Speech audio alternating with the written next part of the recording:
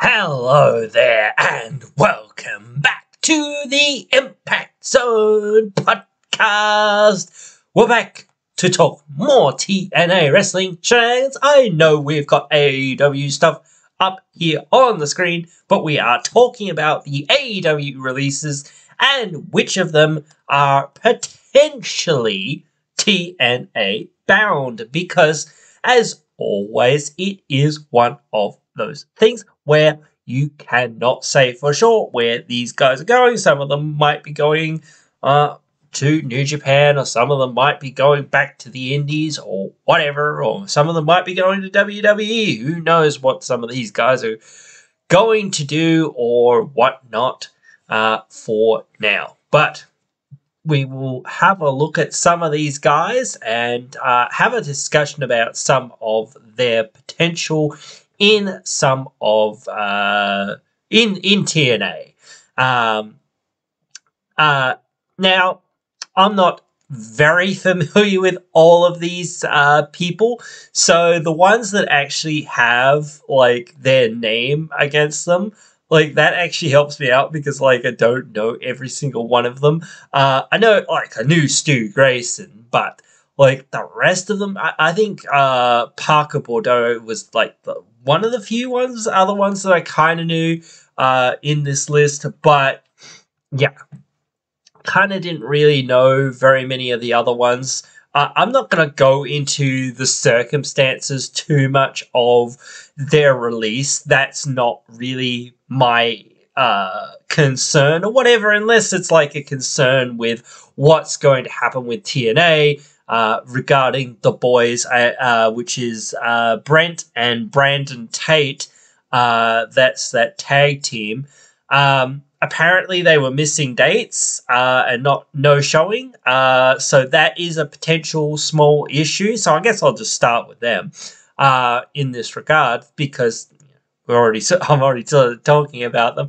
But yeah, like that could be for any number of reasons, either them not being used or whatever. So yes, it's unprofessional not to turn up and whatnot, but when you're not being used, it's kind of like, well, why are we turning up if we pretty much know we're not going to be used, type thing. So I could see why they might not have turned up, but again, we're not going to really dive too deep into who's and what's and where's and, conjecture and that kind of thing. I don't really specifically care what they did or what they didn't do or whatever else. I'm not really that concerned about it. Like, if TNA brings them in and says, we're actually going to use you or whatever, and you're going to have a program, or we're going to do this with you or that with you, or whoever it is, again, whatever it is. But you've got to turn up, like their understanding of, well, if you're not here, well, we can't do anything with you, and we will release you very quickly if you're, not here and not fulfilling your contractual obligations and whatnot. And yes, again, we have to contend with the whole, well, will Anthem actually sign anyone, or will they just keep on the track rolling and hope for the best? I don't know. But yeah, it is one of those things. But as I said, the boys, like, TNA needs more tag teams, so I wouldn't mind. I don't really know much about them, like I say. So if they are unprofessional and don't turn up and do that kind of thing, then obviously that is a big thing. That's the only ones that I've actually heard anything specifically about thus far.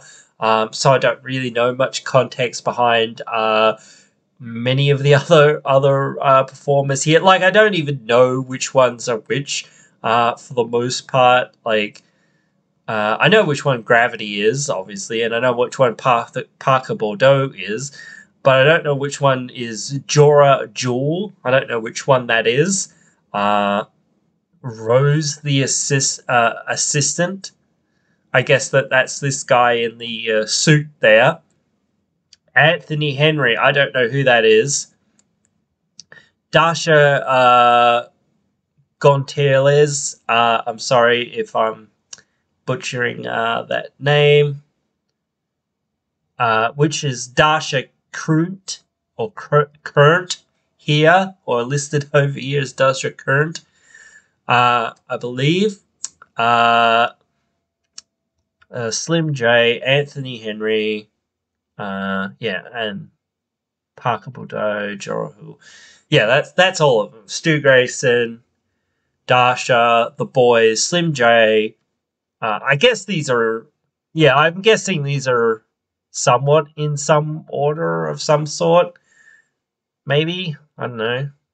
Does that make sense? This is Stu. That's Dasha. The boys. Slim J is this guy, I'm guessing. Maybe that's Anthony Henry, because that's Gravity. Joe's the assistant. Parker Bordeaux and Jahul, I'm not sure. So again, if you guys know, like, that's wrong or whatever, like this is Jahul or that's Jahul, I don't know. Like I said, I don't know many of these stars because they're smaller name guys for the most part. Like Stu Grayson, I think, like, is probably the only one that I really know. Maybe like Gravity looks like a cool dude, honestly. But we'll get into like get into more of that in a minute. I think Stu Grayson wouldn't be a bad fit in TNA. I don't know exactly what they do with him, really, because there's a lot of guys in TNA right now, really. So do they really need him? I don't know. Probably not. But he wouldn't be bad there. It's never bad to have a few extra hands on the roster and whatnot, so it wouldn't be bad. Yeah, it's always somebody else to have stories and matches and whatnot with. So, yeah, I don't think it would hurt to have him. He's got a decent name. He's got a decent following. So I think that wouldn't be too bad of a pickup. The boys, as I sort of said, I think they could be a decent pickup for the tag team scene. Dasha, I think she'd be great for the Knockouts division if she's not just an announcer. It looks like she's kind of an announcer or something. But if she's just an announcer or whatever, still, I guess they could find something for her to do. Like, I know Parker Bordeaux, but I don't think he'd fit very well in TNA, or he'd be worth the time.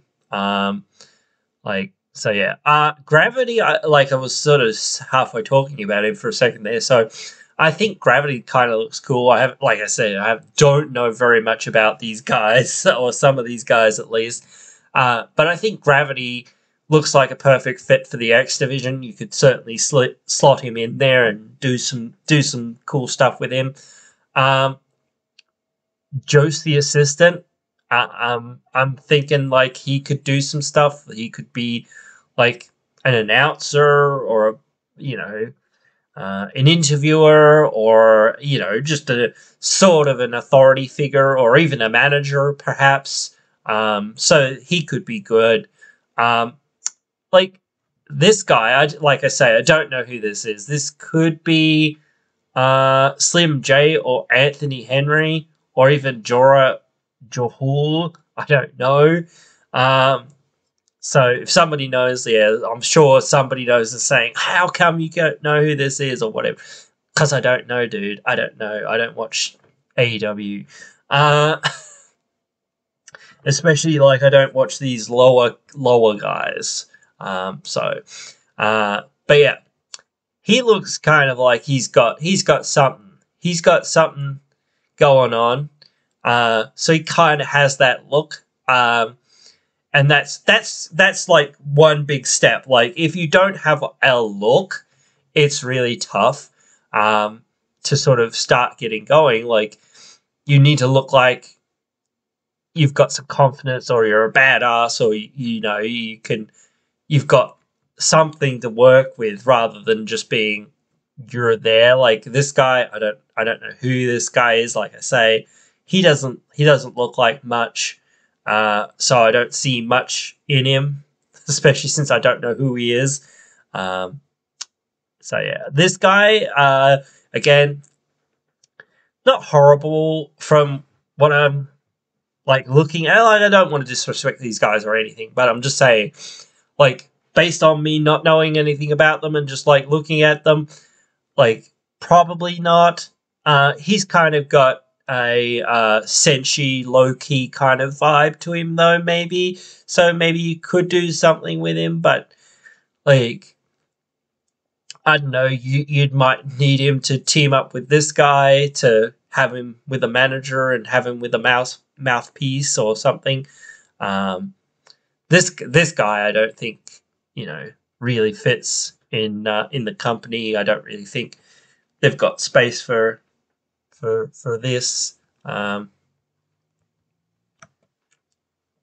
yeah, like that's one of those things. Like if you don't sort of exude some sort of presence, it's hard. So who, if I was like to the top three, would be Stu, Dasha.